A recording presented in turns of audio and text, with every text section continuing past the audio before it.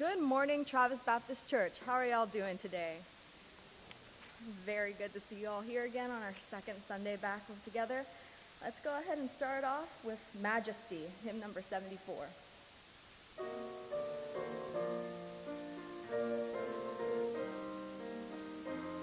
Stand up.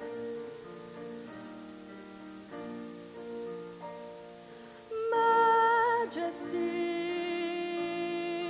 Worship His majesty.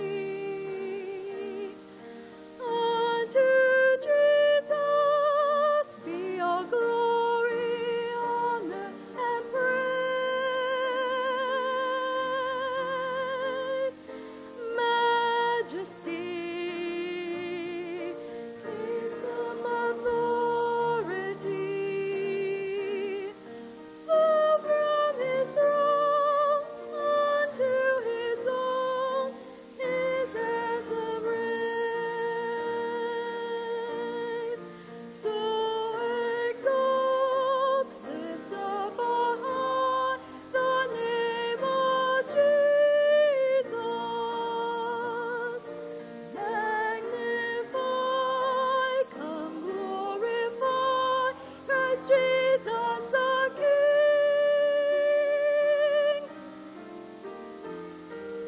Majesty, worship His majesty. Jesus who died, now glorified, King of all kings.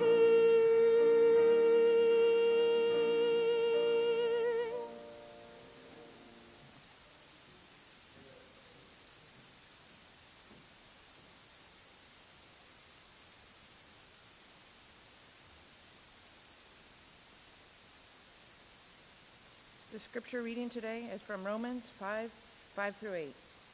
Now hope does not disappoint, because the love of God has been poured out in our hearts by the Holy Spirit who was given to us. For when we were still without strength, in due time Christ died for the ungodly. For scarcely for a righteous man will one die, yet perhaps for a good man someone would even dare to die. But God demonstrates His own love toward us, in that While we were yet sinners, Christ died for us. Let's pray together. Our Lord and our God, it is so good to know this, that you didn't wait for us to get better. You didn't wait for us to become perfect. You didn't ask us to become something we were incapable of being. But while we were yet sinners, you gave us your only Son, that in His death and His resurrection, we can become your children. So God, we praise you and thank you for this. And we pray this morning for all who are struggling right now, going through this virus, going through the various issues of unemployment and underemployment that have come our way. Those who are struggling in so many ways and emotionally, and God, we just need a touch from you. We need you to speak life to us today through your word, through your Spirit, that each one here, whether they're here in the building or watching us at home, Lord, that all of them will come to know you in a better way. So work through this, Lord. Bless them. Let us all know how much you love us. We say these things in the name of the Father, Son, and Holy Spirit. Amen. Thank you, and you can be seated. We are glad you're here today for our second service back after the quarantine. So we're going to continue like this for probably at least through the end of May, and we will see where we go from there. So thank you for being so supportive, so patient, and for participating like you have.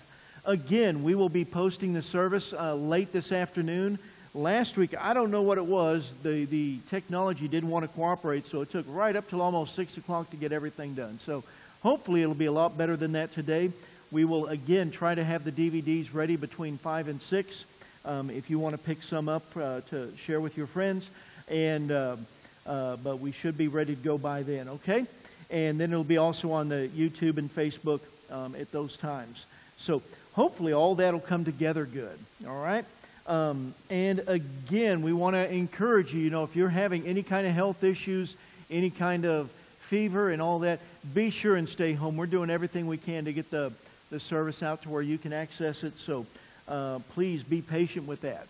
This coming Saturday is going to be the memorial service for Peter Abrignani. And that will be at 11 o'clock here in the sanctuary. We're going to kind of try and do the best we can. I have no idea how many people are coming. We will have as many masks available as we got. We encourage you to bring one. And some of the deacons, we're going to get here early, wipe things down good again, and then we'll do it again for Sunday morning of next week. But it'll be at 11 o'clock this coming Saturday in this room. And it will also be posted a few hours after the service, as soon as we can get everything taken care of. Again, he has family members across San Antonio, New York, New Jersey, and they're going to want to watch. So we'll be posting it, the service in the afternoon. So if you're not comfortable coming to the memorial service, it will once again be up on the websites, okay? Please keep that in mind. And again, last week we showed the video, and we'll show it again in a couple more weeks. But First Blessings, the ministry we introduced to you last week, this summer, we will be having on August 8th a chance to minister our community, to give out shoes to children, and we'll be beginning registration soon. Cindy Villarreal is in charge of this, so let her know if you want to help, because we're going to be hitting you up pretty soon with sign-up sheets and phone calls and other stuff like that, all right? We do have to provide, we were hoping to have a total of 100 kids. That was kind of our goal. We are required to pay $20 per shoe to the ministry per pair of shoes for this, all right? And before you get scared of that, Cindy and I had a phone conversation with the guy who's the director of this ministry. And he done found someone to spot us the first 1,500. So God's working already. So please, what we're going to do, the shoe distribution is going to be August the 8th. Training day is going to be August the 1st. That's a Sunday afternoon.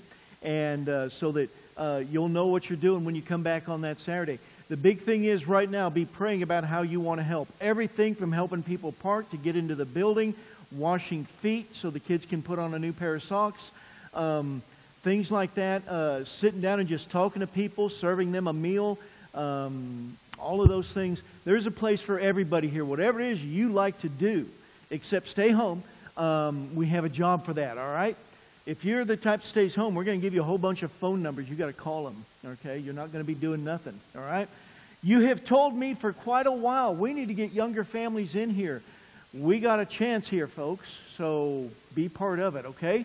And set that first weekend, the 1st and the 8th of August, one day for training, one day for the shoe distribution, okay? So please keep that as a matter of prayer.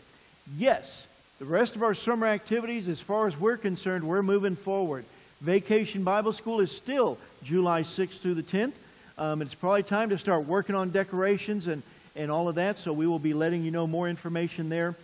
We also have a trip to camp at Alto Frio planned for the teenagers. I believe it's the 13th through the 18th or the 17th, whatever Friday is that week of July. And so please, if you've got a teenager who wants to go, let us know about that. And we're going to start getting that information out this week also. Okay? It is that time of year. We're having all the graduations and stuff. And normally we have a Sunday where we honor our high school graduates. And frankly, we just didn't have any this year. Oh well. However, we've got a couple of graduates. One, he graduated at home, and he's there this morning. William Wright. Pam and William Wright, Pam's husband William, he graduated this last week with his bachelor's in business administration. There we go. All right. And over at A&M Kingsville, William is a veteran of the United States Army. He has been working ever since we've known him over at the Home Depot on Port Avenue in the tool rental department. He's the guy to go see for that. Him and Pam have been faithful members here, and it's good to see him at this point in his life, still moving forward and getting his degree. So we congratulate him. Let's give him a hand today. All right? And our other one is Kirk Stowers. Come on up, Kirk. Okay. Because when we do it with the high school kids, we always try and read a speech and get their mom to cry and that kind of stuff. But anyway, Kirk is a 2020 graduate from Stark College and Seminary here in Corpus Christi with a Master's of Arts in Ministry. For those of you that that sounds new to you, the Stark College and Seminary is the old South Texas School of Christian Studies. And so they changed their name. As you are well aware, he's been a police officer with the city of Corpus Christi since 2006. And he will begin the testing process for supervisory positions in July this year. The degrees are helping him in that, we sure hope. And so pray that God will open up the door there. The greatest lesson Kirk says that he learned at Stark is that the Bible is not just a book of information, but it's a book of transformation. Kirk has become a better person today than he was yesterday because he's learned to read the Bible effectively and able to see the Bible as a mirror rather than a collection of stories or of mysterious places. He sees himself and our society in all its failures that are written in the Bible. As a law enforcement officer, you're certainly going to see the worst side of all of us on a daily basis. But he also realizes that in this ministry of being a law enforcement officer, that he's there to share the glory of God, to let people know that God not only loves us, but wants us to love each other. And police work is one of the best mission fields for him because he goes to the homes of strangers who are in a crisis, who need to experience, well, they are experiencing the worst day of their lives, and able to share with them the experience of God's love that they need to hear and feel so much. This is done through the grace, mercy, respect, and love that Christ puts in all our hearts. His purpose statement is to share the gospel with others and develop healthy relationships with those around him in an effort to glorify God. A favorite life verse in the Bible is to do not seek revenge or bear a grudge against anyone among your people, but love your neighbor as yourself. I am the Lord. Leviticus 19:18. And so I hope you will join me as he takes this step in life, and as William also has taken this step forward in praying for the both of them. Let's pray for him. Our Father in heaven, the achievements we make pale in comparison to the work that you're doing inside of us. But we are grateful that you put within us the desire to meet goals, to reach standards, to improve and to grow and to be more useful to you. So we thank you for Kirk. We thank you for William. We're praying for doors of opportunity to continue to be opened up for them to represent you. We're praying that these times and the sacrifices they've made will be honored by you and that you will bless them greatly. We pray for their families who have supported them, their wives, for Cindy and Pam, God, and the sacrifices they've made during this time. We pray that you will let your grace be extended to them also. In all these things, Lord, we're praying for that day when you return for us. But until then, Lord, we want to be useful for you. We want to be serving you. And we pray for both of these gentlemen that you, God, would shine through them. And we say these things in the name of the Father, Son, and Holy Spirit. Amen. Congratulations. Yes, sir. Amen.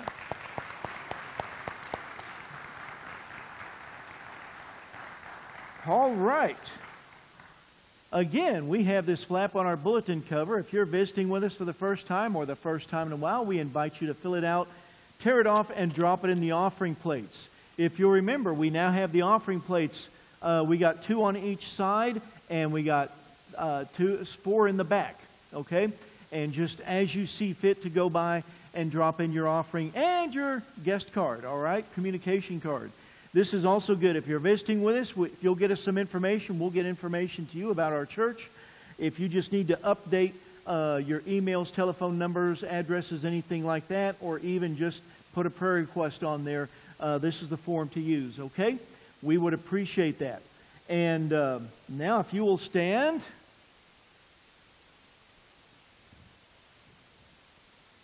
If I let you greet one another, can you promise not to touch one another?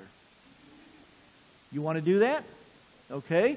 We'll give you a couple minutes here, and then I'll call you back, and you got to get back in your place, all right? Go say hello to each other. Okay. Yeah.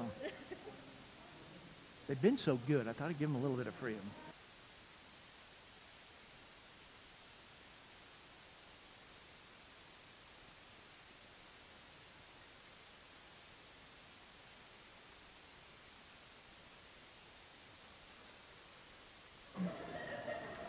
If you will make your way back to your place now. We didn't want to put you at too much risk, but if you'll start making your way back to your place, and we will continue in our worship service, all right? Let's make our way back now.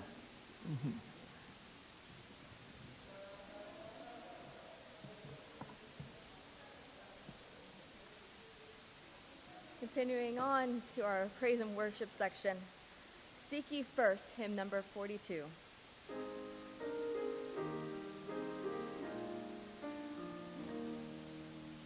Seek ye first the kingdom of God and His righteousness, and all these things shall be added unto you. Alleluia, alleluia. Ask and it shall be given unto you. Seek and ye shall find. Knock and the door shall be opened unto you. Alleluia, alleluia.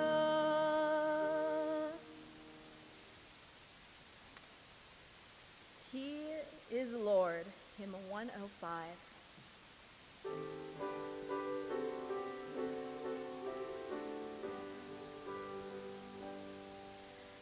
Emptied of His glory, God became a man to walk on earth in ridicule and shame. A ruler yet a servant, a shepherd yet a lamb, a man of sorrows, agony, and pain. Humbled and rejected, beaten and despised, upon the cross the Son of God was slain. Just like a lamb to slaughter, a sinless sacrifice, but by His death His loss became our gain. Satan's forces crumbled like a mighty wall. The stone that held Him in was rolled aside. The Prince of Life in glory was lifted over all. Now earth and heaven echoes with a cry. He is Lord,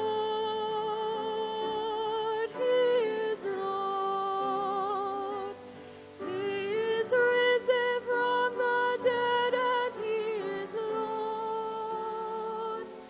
Every knee shall bow, every tongue confess that Jesus Christ is Lord.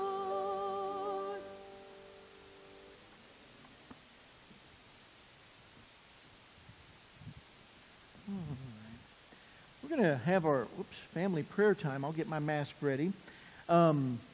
Do want you to remember, pray for Scott Jones and his family. They went up to Baylor this weekend to move their son from Baylor up to Greenville, right? Greenville, Texas. He got a job right out of school, so that's where they're at this weekend. And so we want to pray for the Joneses as they're traveling. We want to pray for the Abrignanis as they face coming up with the memorial service for their son.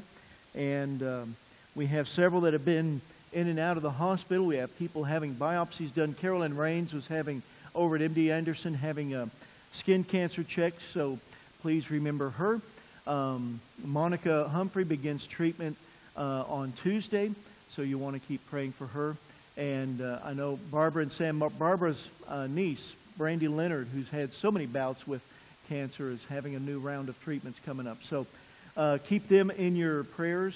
If you would like to come to the altar and be prayed with, or just come to the altar, it's open, and we'll be here to pray with you, all right?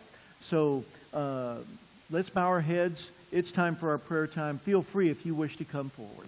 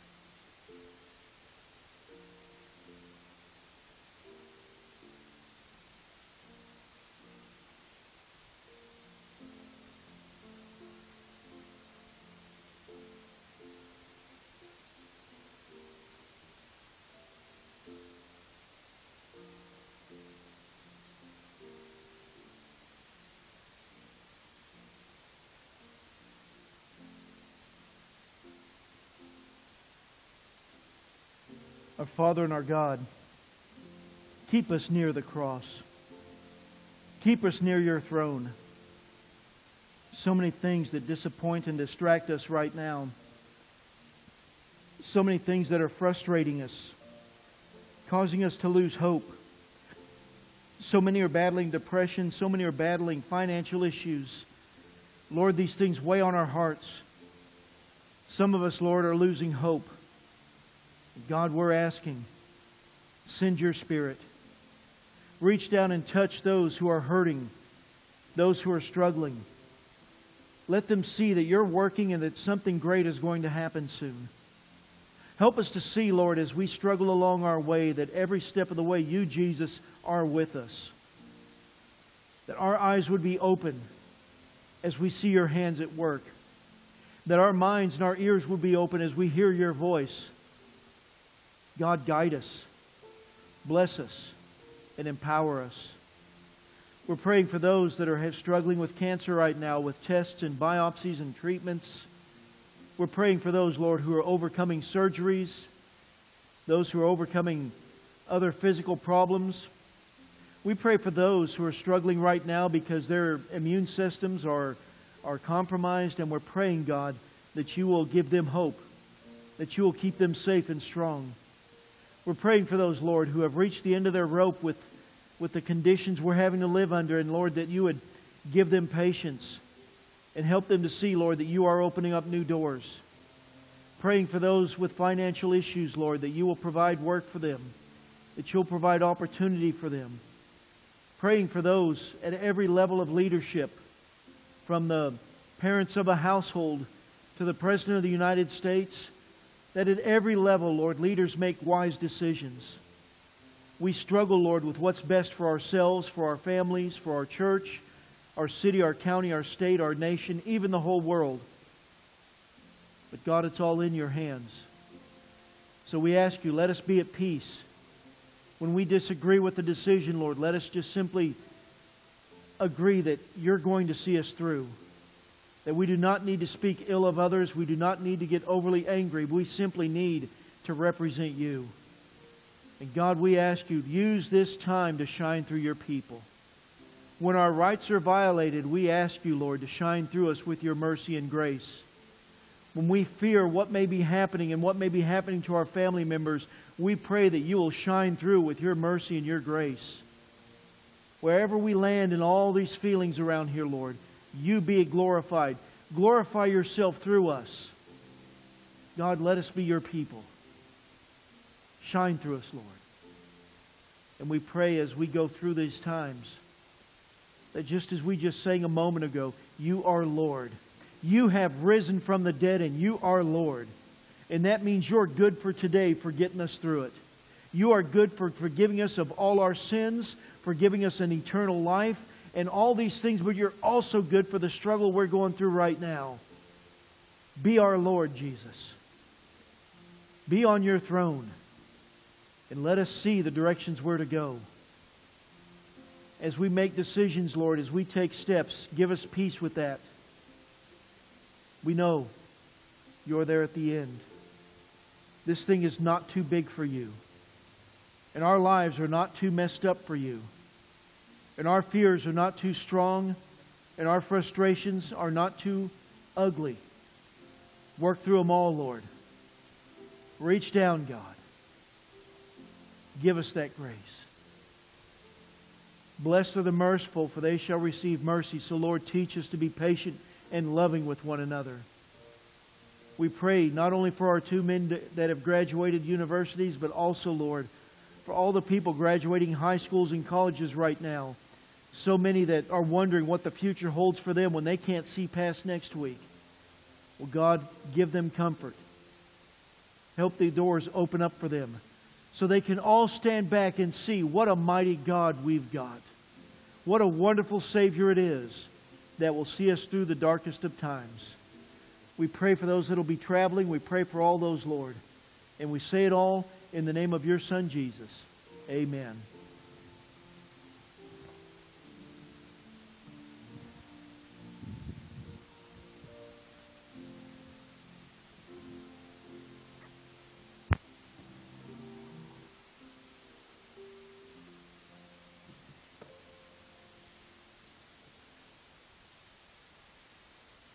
Continuing on with our devotional worship, The Old Rugged Cross, hymn 186, verses 1, 2, and 4.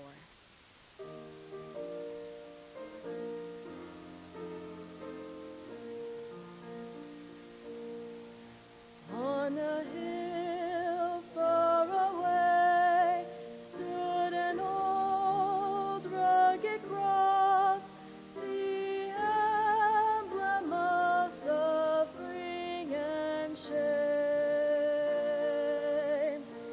And I love that old cross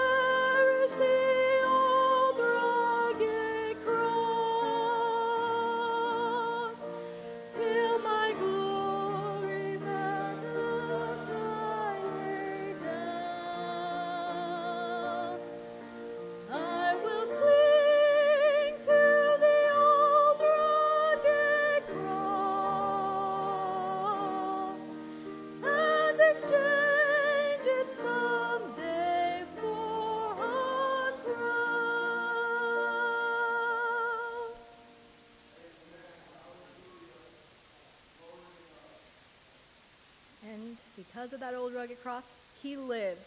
Hymn number 220.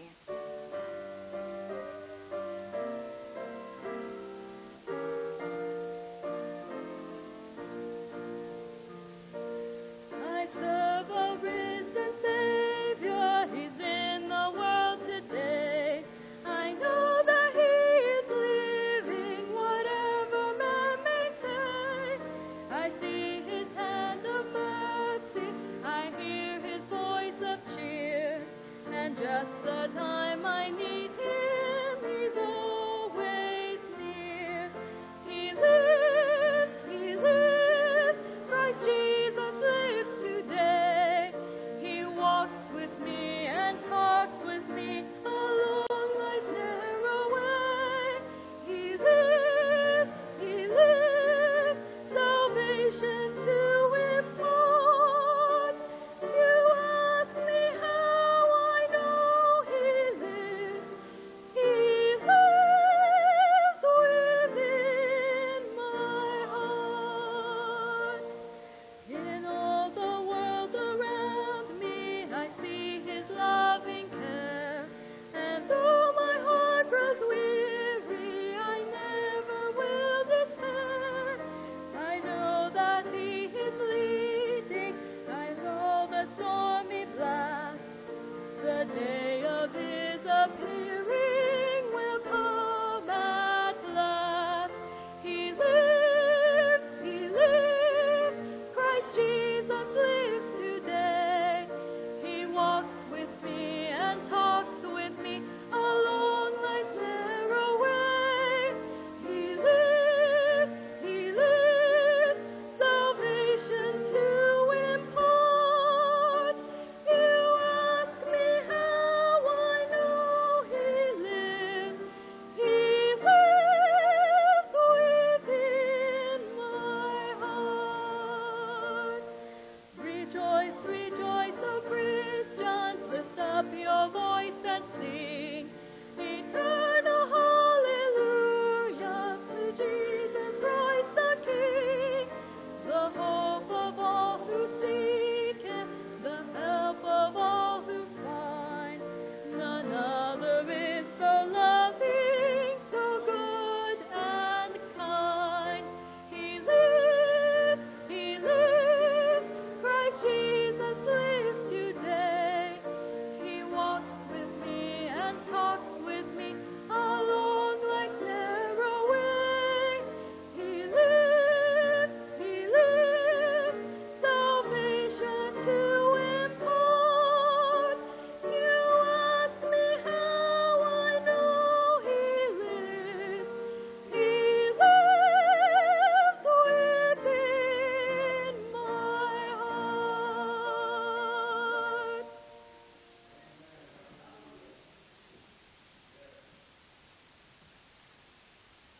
We love You, Lord. We praise Your name. You are alive. And for this, Lord, we know we have resurrection, we have eternity, we have forgiveness, all because You live. Open our eyes up to Your word today, Lord. Speak to us. Teach us. Draw us close. We say these things in the name of Your Son, Jesus. Amen. Please be seated. We're glad you're here with us today as we continue our series in 1 Peter. 1 Peter chapter 3 is where we're at, and we're going to do verses 18 through 22. 1 Peter chapter 3. And while we're turning there, we're going to talk a little bit today about the victory of suffering. I left my thing over here. And because sometimes we always think that the ones that are suffering, they're the ones who got beat. They're the ones who lost. They're the ones who got left behind. But the Bible seldom, if ever, teaches that suffering means you lost. So often, suffering means you gain. In fact, the Apostle Paul in the book of Philippians says, "For me, life is Christ, and even death is gain." So, when you think about the bad things that come your way and how much of a struggle they are, remember, quite often suffering is a blessing from God, something that He will use in a powerful way. So we're going to talk today about the victory of suffering. Our series on 1 Peter about wolves among sheep, how we as God's people, outnumbered, outmanned, and yet we will have that victory because of our shepherd, Jesus Christ. We're going to read 1 Peter chapter 3, verses 18 through 22. Would you stand, please, for the reading of God's Word? 1 Peter chapter 3, verse 18. For Christ also suffered once for sins, the just for the unjust, that He might bring us to God, being put to death in the flesh, but made alive by the Spirit, by whom He also went and preached to the spirits in prison, who formerly were disobedient, when once the divine long-suffering waited in the days of Noah, while the ark was being prepared, in which a few, that is, 8 souls, were saved through water.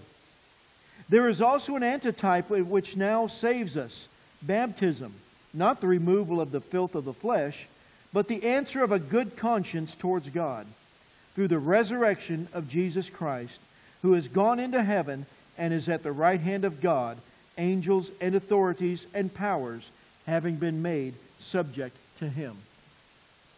Thank you, God, for the blessing of your word. Teach us. We say this in the name of Christ. Amen. You can be seated. And as we said, today's message, the victory of suffering, because quite often we think suffering is not victory. And yet for God and from His viewpoint and what He accomplishes through the struggles and the trials and the suffering and the pain, it is so amazing how much more He is able to do through us. As you think about this, and we will probably be mentioning this on Saturday, but sometimes people like to say things like, you know, that person suffered so much in their life, they're going to heaven because of what they suffered. But that's not true at all. The Bible doesn't tell us that we get to go to heaven because of what we've suffered. We get to go to heaven because of what Christ suffered. And as we think about this, we remember this. When we speak of the victory of suffering, it is there because of what Jesus Christ went through.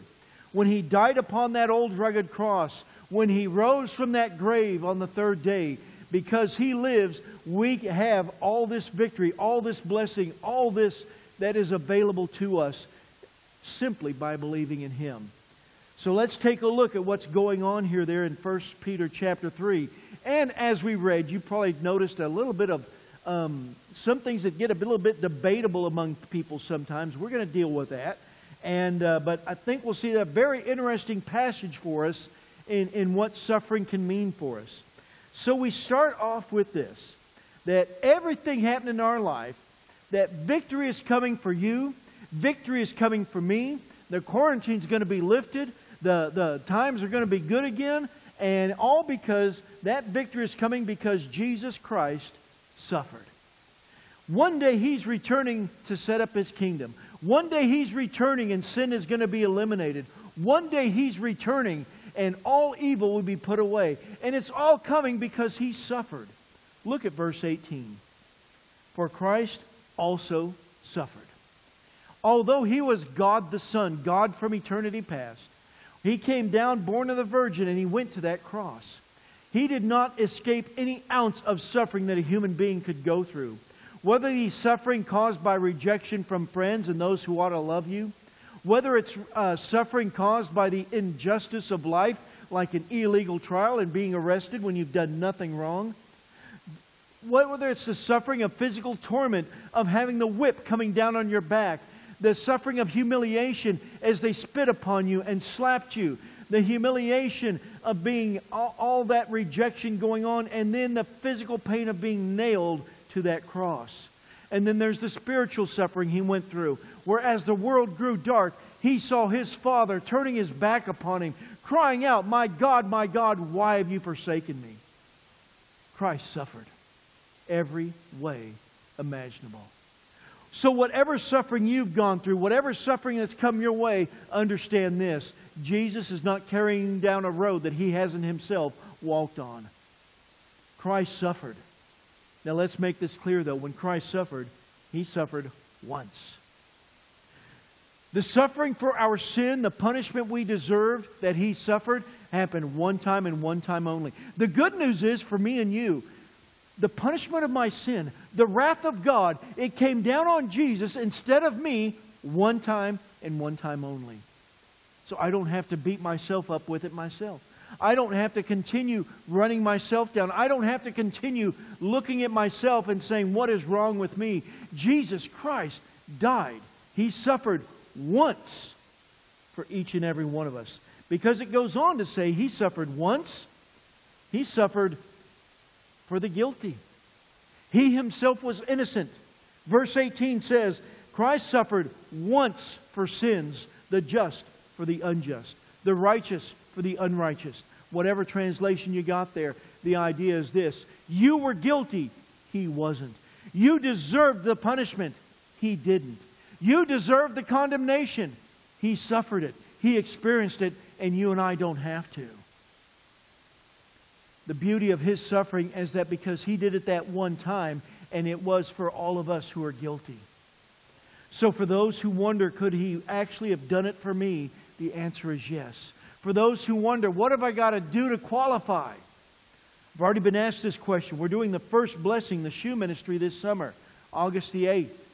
And I've been asked, what do kids have to do to qualify for this? And the answer is, they got to fill out the form. Their parents got to fill out the form. That's it. Whether they make $100,000 or they make nothing, they can get a pair of shoes. In the same way, you and I may wonder, how do I qualify for this great salvation? What have I got to do for it? Well, Donna Kerr will give you a form at the end of the service. Right? You fill that thing out. Well, really, no, it's not even that. It's you just saying, Jesus, I need this. See, we're giving shoes to any kid who says he needs the shoes. Jesus is giving salvation to anyone who says, I need this salvation. He's giving it to anyone who knows that they can't get this on their own. He's giving it to anyone, and no matter how guilty we are, no matter how much we've failed, no matter what devastation and damage we've caused, He suffered, the sinless one for the sinful ones, the righteous for the unrighteous, the just for the unjust. He suffered, as it says, once for sins. All our sins. The whole world of all time. This has been done for you and me. And so, as we consider this, we need to realize that what He has done in His suffering, that He did one time for the sinners, He did it to bring us to God. Because that sin kept us away. That sin made us think that God wouldn't hear our prayers. That sin made us think that God's got nothing to say to us and that we have no right to come before Him. And yet when Christ died on that cross, the message was this: you can come. How did He put out that message? Where was He crucified? On top of Mount Calvary. Who was crucified with Him? A thief and a murderer on each side. Two guys who were incredibly guilty. They deserved the death He was suffering. But one of them cried out to Him and said, Lord, remember me. And to that one Jesus said, today you'll be with me in paradise. See, there He was, the worst sinner, the guy with no chance to make up for it, no way, no opportunity to come back and do enough to make up for his bad deeds. He didn't even get a chance to say he was sorry to the people he had hurt. But because he cried out to Christ in that moment, Jesus brought him to God. Today you'll be with me in paradise. To you, right now, where you're sitting, whether it's at home or here in the church, whatever's going on in your life, He will bring you to God. This is what He came to do. We've been separated, alienated. We've been strangers. We can't come near God on our own. But when Christ died, He tore down all the barrier that was between us. And now you who come to Him and say, Lord, forgive me, and I come just trusting that what Jesus did, what happens is my sin washed by His blood. His death covering my punishment.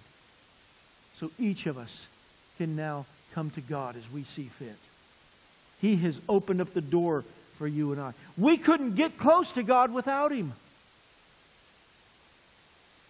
But He suffered so that we could. In His suffering, He brings us close.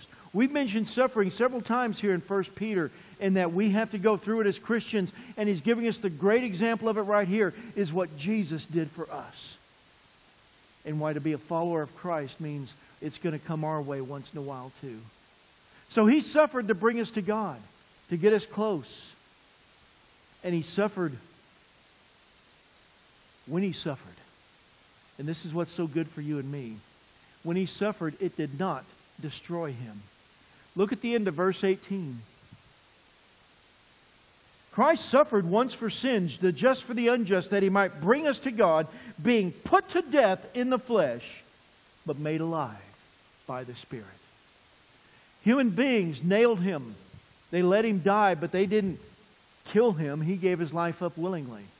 But He was put to death in the flesh, but then what happens? They lay Him in that tomb. They roll the stone across it. They station the guards outside of it. They put a seal upon it.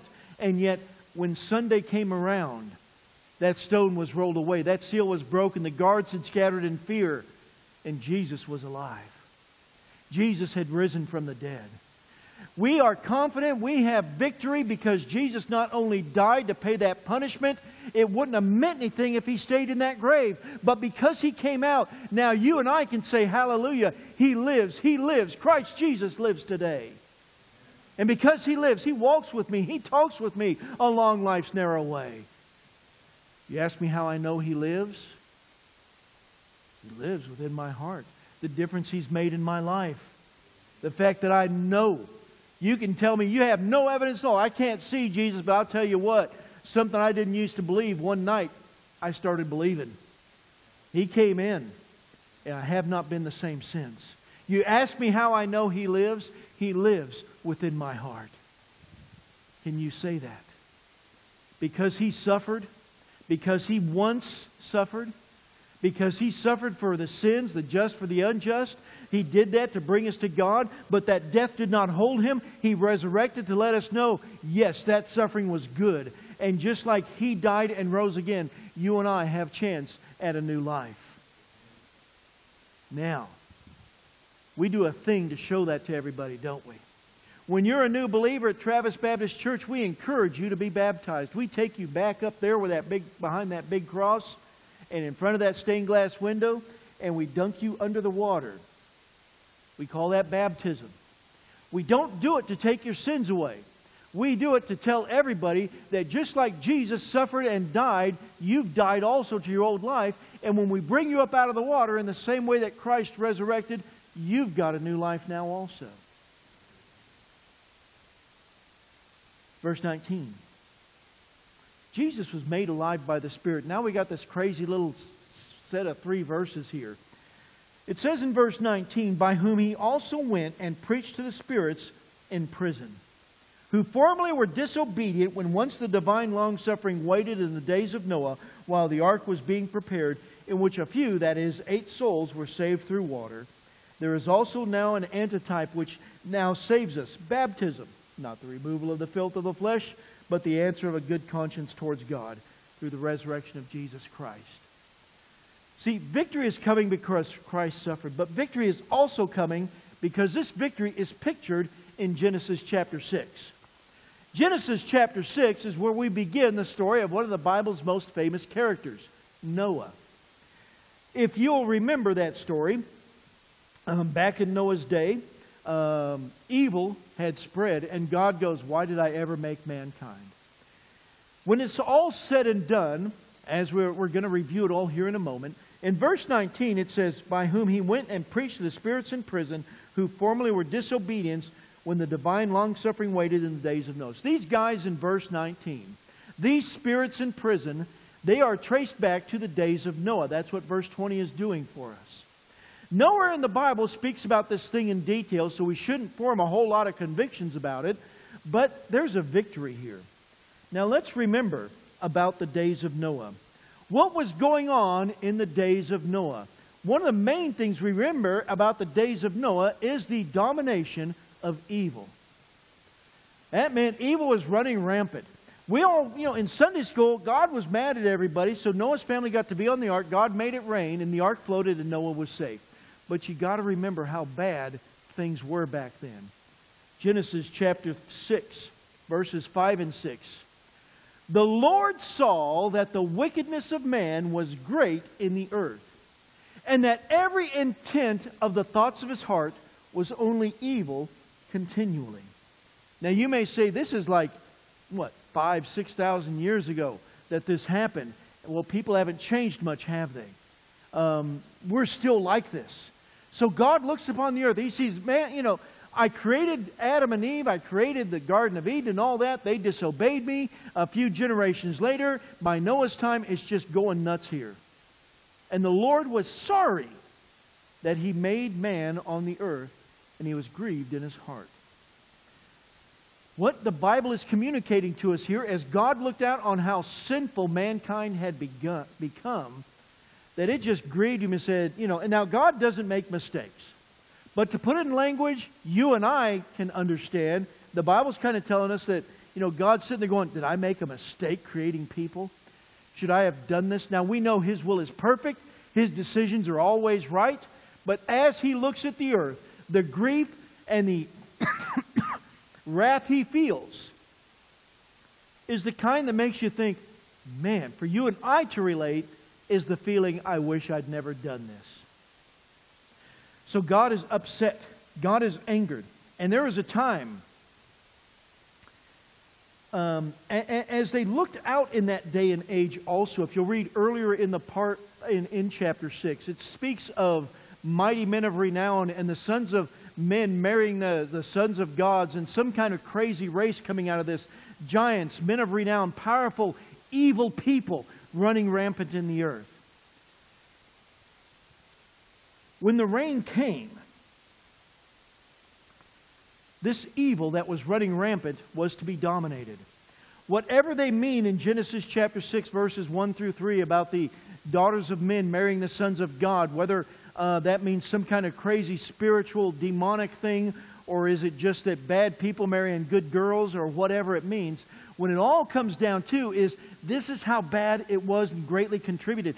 These people that were the result of these relationships we see in the first verses of Genesis 6, very powerful, very evil, and God says, I just wish I hadn't started this thing. They are dominating society. They are terrorizing it. Now, we read on and we say, these spirits that were in prison formerly were disobedient when the divine long-suffering waited in the days of Noah. So God is putting up with it and putting up with it, and the time comes that it's time, while the ark was being prepared, in which a few, that is 8 souls, were saved through water. So we've got this evil running rampant, and God says there is salvation for only 8 people, Noah and his family. What's happening here? Society is overrun by sin and evil. There's a small minority who believe in God, 8 people basically. In all of this, they are the only ones God saves. You and I as Christians, sometimes we feel we're outnumbered. Now, the world's population at that time versus 8 people is kind of the ratio we have here in the day of Noah. Evil was so rampant that those 8, Noah, his wife, their 3 sons, and their wives, were all that God would save.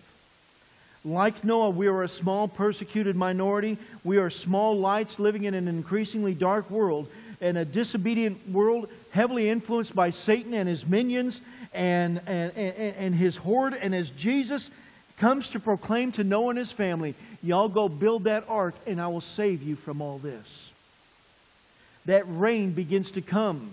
They get in the ark. And it tells us in Genesis that God closed the door of the ark. Noah might not have had a system of ropes or whatever. God closed that door to let them know that this was His judgment and His salvation. The water rose and many died.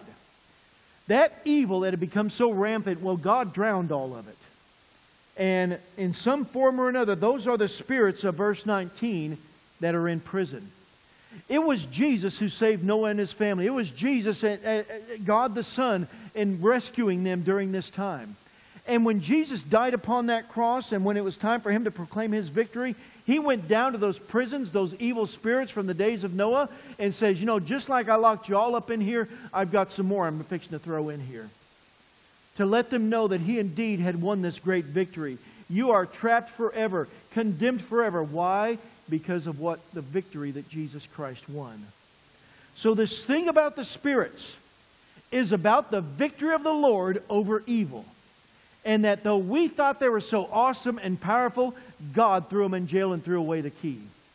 And there was Jesus upon His victory day to tell them, whether He did back then or also at His time when He defeated Satan upon the cross, but to let those spirits know, you have no power here. Jesus Christ, resurrected, has triumphed. And though you outnumbered the minions of hell running the world, God got His 8 and destroyed the rest. Now, the story continues, though, that in this triumphant gospel proclamation, see, Noah and his family were not saved because they were better than everyone else, but they were saved by merely the grace of God. And those evil ones who thought they were so powerful found out when the rain started, they had no power against the flood. And God won that victory. Salvation may be for only 8, but now this victory is now pictured in baptism also. You've got that picture of the ark floating on the waters we've all heard since kids. And so he goes on and he says they were saved through water. At the end of verse 20, while the ark was being prepared, in which a few, that is 8 souls, were saved through water. Wow. They were saved because of that flood and because of that ark. There is now also, in the New King James says an antitype. Some of the modern translations say that. Basically that word means a picture, an illustration. That the ark is an illustration of what now saves us. And he says, baptism. Ooh, that thing we do up there. Now, we are Baptists. Now, the reason we are Baptists is because we baptize by immersion. But another thing about Baptists is what? Do we believe baptism saves you? No, we don't. We believe your profession of faith in Christ saves you, not the dunking in the water. One of the reasons we believe that is because of this verse right here. There's an antitype which saves us. Baptism. They were saved through water. Doesn't that tell us that you need to be baptized to be saved? What is he saying though? Look at it. Baptism. And then it stops. And there's a parenthesis that says, not the removal of the filth of the flesh, but the answer of a good conscience towards God. Baptism, he says, is not the removal of filth from the flesh. Baptism does not wash our sin away. Though your church may have done holy water in the past, our church, we just use Corpus Christi water. It's all H2O. It's got about as much cleansing agent as anything else does. It will not clean past the skin. It will not clean the heart. He says baptism is not the cleansing of the flesh. It is not the removal of the filth of the flesh, but what is baptism? It's the answer of a good conscience towards God. What are we saying? That baptism... Well, let's go ahead there. As we look at this, Noah was not saved because he was better than everyone else. Noah found grace in the eyes of the Lord. And that's how he got that ark. God gave him the ark and to save his family. Now, so baptism then is about grace. Baptism does not wash away your sins. But when you get baptized up there, it is the answer of a good conscience. Baptism doesn't wash away sin, but it is a public testimony of salvation. What are you saying when you go up there? Pastor David asks you, do you believe that Jesus Christ died for your sins upon the cross? And do you believe that God raised Him on the 3rd day? And do you believe that He now lives in your heart as your personal Lord and Savior? And when you say yes to all three, I say, now I baptize you, my brother or my sister, in the name of the Father, Son, and Holy Spirit, and you're dead with Him, and you're risen with Him. Baptism is that good answer of the good conscience, yes, I believe. In the moment you answer the Lord, yes, you believe, that is when you are saved. That is when the filth is washed away. That is when you are cleansed. The baptism is kind of like the ark. You entered into that ark. It wasn't the getting onto the ark. It was trusting God to build it and trusting God that He was going to keep that ark floating. He found grace. in the eyes of God. He was not perfect. Christ suffered one time, but just for the unjust. Christ suffered to bring us to God, to get us on the ark, if you will. Christ suffered, and death didn't stop Him because He rose from that grave. Now, this thing about the baptism, He ties it in there and says it's the same thing. He is saving you from all the evil, His suffering, to save you from all the evil that's caused your suffering. He found grace. Baptism is a picture of that victory. See, evil was winning in the days of Noah, but God won in the end. Evil feels like it's winning right now. Your God is going to win. Victory is assured. How do I know He's going to win in the end? Well, as we finish up in verses 21 and 22, after He says that baptism is the answer of a good conscience towards God, baptism is a picture of salvation through the resurrection of Jesus Christ. How do we know victory is assured, that Jesus suffered? First off, it's by His resurrection. The most important thing we believe as Christians that makes everything else true is that Jesus rose from the grave. This victory, baptism means nothing because, dunking you down in the water means one thing. But to be the picture of what happened with Jesus, we bring you back up. Just like He died and was buried, we bring you back up. He was raised. Because your old life died and buried with Him, raised with Him. This resurrection is what's pictured in baptism. This thing about Him suffering once for everyone, the culmination of it is, but He didn't stay in that grave. He was put to death in the flesh, but made alive in the Spirit. Made alive in the Spirit didn't mean He was just a ghost, because when He got around His disciples, they stuck their hands in their wounds. He ate with them. He walked with them. They knew He was real. And everything changed because of that. So this resurrection assures us of the victory.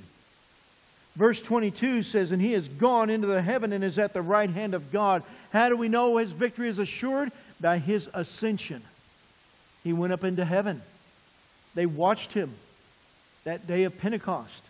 Watched Him ascending, or before Pentecost, watching Him ascending up into heaven. And the two angels told Him, just like you saw the Son of Man go away, He's going to come back from the sky. He ascended to sit at the right hand of the Father, His exaltation. He ascended and is at the right hand of the Father, at the hand of God, angels and authorities and powers having been made subject to Him. This one who suffered one time.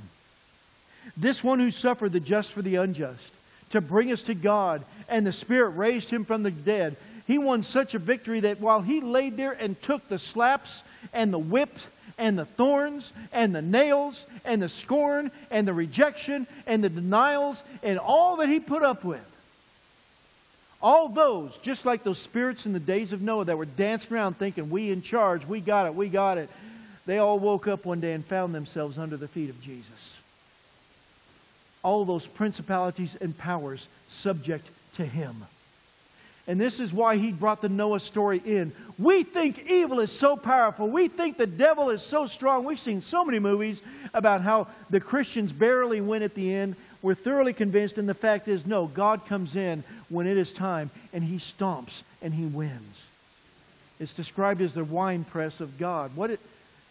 In Revelation, it talks about the wrath of the winepress of God. What goes on in a winepress?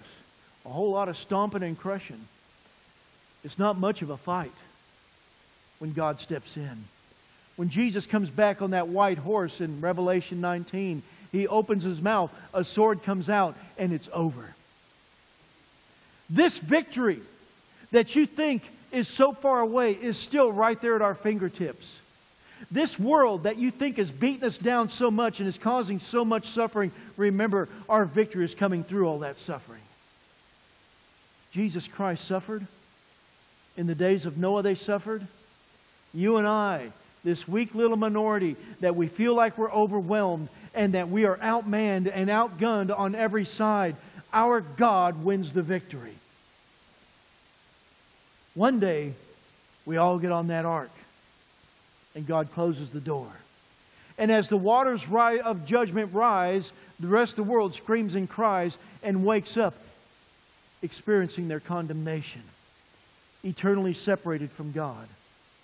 And there is Jesus, because you did not choose Him, because you did not seek Him, because you did not trust Him, letting you know this door isn't opening back up. There is a judgment for those who don't choose His victory today. Because we think it looks from the outside like we're on the losing side. But the victory comes every time. And it's always when it's darkest. There was Christ upon that cross. There was Christ utterly defeated. There was Christ crying out, "It is finished. Into Thy hands I commend my spirit." And then He went limp. And the demons may have danced. And they may have been thrilled. And they set the guard outside the tomb. And they put the stone up there. But what happened? I don't think it was just the guards that had to run away that Sunday morning. I think the demons had to too. Their party was broken up.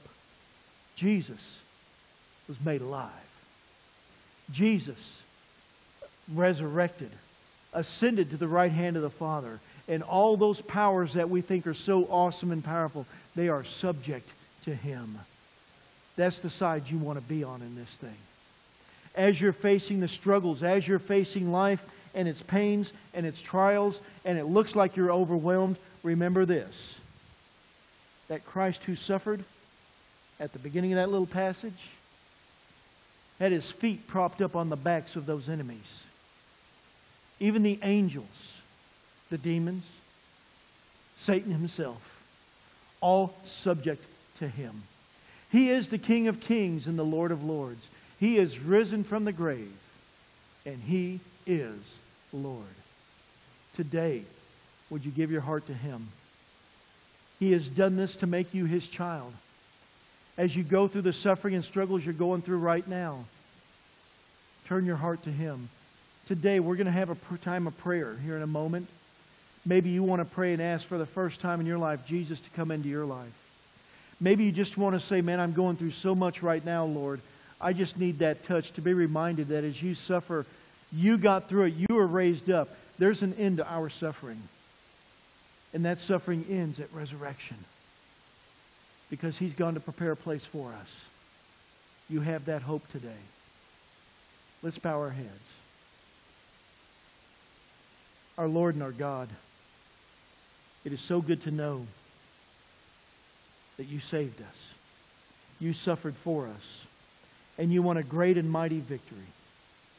We may not understand everything, Lord, but we do know this. This was a complete and utter domination. The devil didn't even belong on the same playing field as You. Didn't stand a chance. And yet from our standpoint, it looks so difficult, so harsh. But that was the price of our sins. There may be some here today that have never realized that, but now realize You poured Your anger out on Him, on Your Son Jesus, instead of on those who deserve it, me and the people in this room. That is Your mercy, Lord, the grace that we have found in Your eyes. Today, Lord, if anyone will believe and say, "Yes, I believe this, Jesus, that You suffered for me and that You rose from the grave on the third day." You tell us, as many as receive Your Son, You give the power to become the children of God. That in that moment we go from being orphans to being Your children. Lord, it secures our eternity, and so we want that. We're praying that someone today is asking You. And for the rest of us as believers, Lord, to realize as dark as life gets, suffering always comes before the big victory. It took a cross to bring about the resurrection. It took the darkness of Good Friday to give us Easter Sunday. Through the beauty of it all is, Lord, You are risen from the grave, and You are Lord. Help us this week, as we face the evil out there, to realize You are on Your throne, and You have the victory at hand. We trust you with that. In the name of Christ we say it. Amen. So we're going to have our hymn of invitation. Maybe you're with us and you're feeling maybe you would like to come and be part of Travis Baptist Church. Maybe today is the day you're saying, I want to know more about this salvation. I want to know more about baptism. Come down here and let me pray with you about that. Maybe you want to become part of our church by transfer of letter from another church or some other means. Come tell me about it and we'll pray with you, all right? So we're going to sing. What number are we singing? Number 372. Would you stand, please? We invite you to come. Come tell me about any decision you want to make today. As we sing, we invite you to come.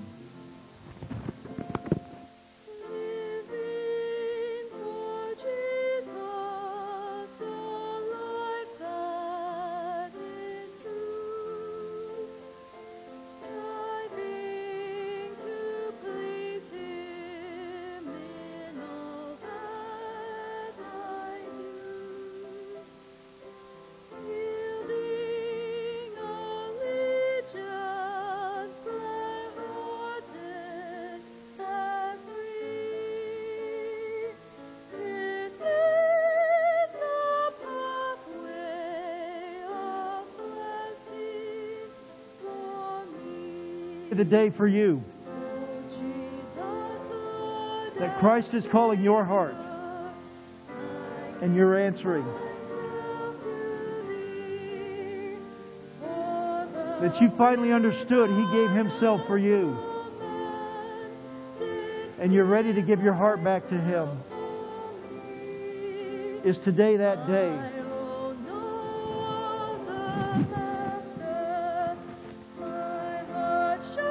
That you're ready to honor Him, to follow Him,